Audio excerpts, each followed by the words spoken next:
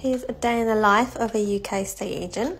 So I got up and did my hair, makeup after I showered. So here's my makeup, and then my outfit for the day is just black trousers and leopard shirt.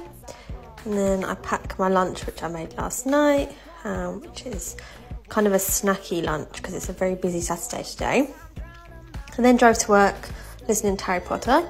And then in the morning we have like a morning meeting and get all of the paperwork ready for the viewings that we have today, and making sure that we know who's coming, confirming everyone, and just discussing what happened the day before. So I'm just prepping all of the how much the house is and things like that, ready for the viewings. Then this is my first property we went to today, so it was a lovely 3-bed.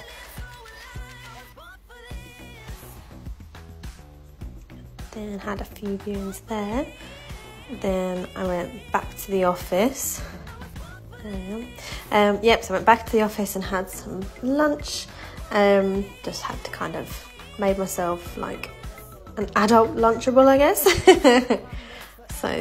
And then I went back to a different house and made friends with a little cat. So just me having a wander. Here's the little cat.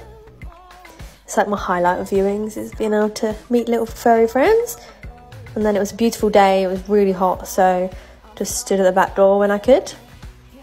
And then this was another property I went to, the outside was amazing. And then I had a few more viewings at this lovely one. And again, it was a lovely sunny day, so it was quite nice.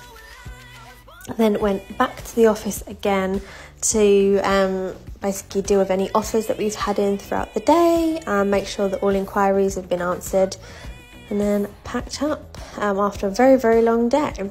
And now I'm going to stay home and chill out for the evening.